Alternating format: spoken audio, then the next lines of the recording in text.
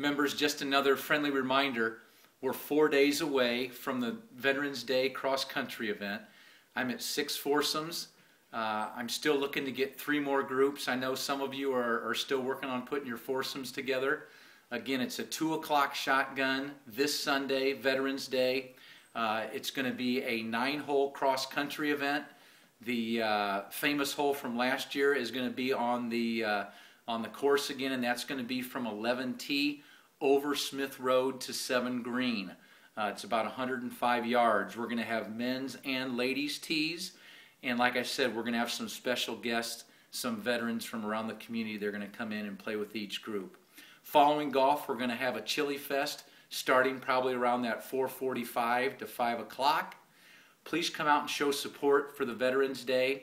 And also, again, the survey that I sent out, the deadline to fill that out is also this Sunday, November 11th.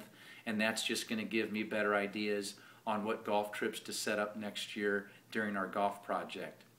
Thanks again, and look forward to seeing everybody Friday, Saturday, and Sunday on the golf course.